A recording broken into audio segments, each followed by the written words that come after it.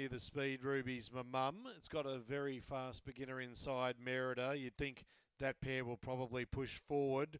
Kayak from out in 8, the pink, also a runner that can go up towards the lead. Lucky Jock is looking to do something again. I gave it a knockout hope as well, and there's been a go at big odds for Albion-Park-Sunday-31072022-Race-12. 19 into 13. Starting signal now turns into a green light, ready for the get out. Borgbet tipping service. 2's the favourite, Ruby's My Mum.